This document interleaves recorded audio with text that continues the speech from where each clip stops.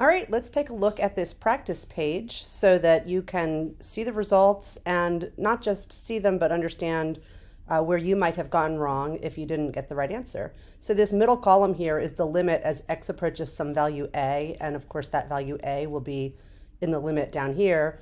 And then in the last, it is what is the limit as x goes to either infinity or negative infinity. So we're giving you, I think we gave you 7 problems, and I'll cover all 7 of them. So the absolute value function, you could do this one by direct substitution. As x approaches 0, you can just sub in 0 here and you get out 0. Then as x goes to negative infinity, you really need to rely on your knowledge of the absolute value function. I think it's helpful just to sketch a graph. As x goes to negative infinity, the y value goes up to infinity. So the limit here is infinity, and of course it is completely okay, and I would say preferred if you wrote DNE as your response. The next one, SGN, stands for signum. Let me write that out for you, SIGNUM. And this will come back to you time and time again in this course. The reason why is because this is a terrific piecewise function that is written very simply as absolute value of x over x, but it has all sorts of great properties of continuity. So we will talk about it throughout the course. There is a discontinuity here at 0. The function is undefined where x equals 0. So what you'll find is that there is no limit as x approaches 0 because the limit coming in from the right and the limit coming in from the left are not the same. So the overall limit does not exist. But then if you look at the limit as x approaches negative 5, let's put negative 5 over here. As we come in from the left and the right towards negative 5, the y value is steady at negative 1. And then last, as x goes to infinity, we just have this horizontal line here at y equals 1, so that limit equals 1. The next graph, or the next function, is just a horizontal line at y equals 6. And so the limit at any place on a horizontal line is the value of the line itself. And that means as you go to infinity or negative infinity, the limit will also be the value of the line. The cosine function, you guys know well from trig, looks about like this. And to the left, okay. So as x goes to 0, you can do direct substitution and plug in 0 here, and you know that cosine of 0 is 1. Yes, you need to know all of your unit circle key values at the top of your head. You just need to know them off the top of your head throughout this course.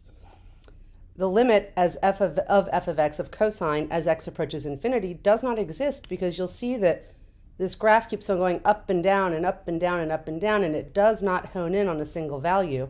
So the only possible answer is does not exist. The next one is 1 over x. If we plug in x equals 0 into 1 over x, we get an undefined function. So direct substitution will not work. We actually have to look at the graph, and you guys should know what the graph of 1 over x looks like. And you can see that as we approach 0 from the right, the graph goes up to infinity, and from the left, the graph goes down to negative infinity. The infinities are not equal to each other, therefore the limit does not exist.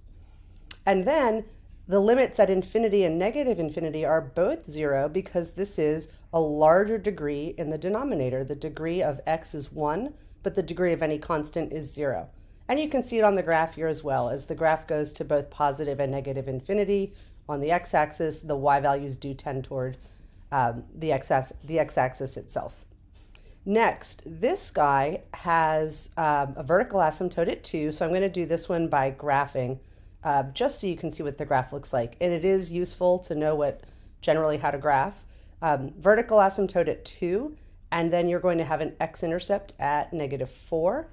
And then with the ratio of the leading coefficients of 1, you're going to have a horizontal asymptote at 1. So I can kind of sketch the rest of this graph. If I plug in x equals 0, I get out y-intercept of negative 2, so that fits in here nicely. And then I have another branch up here.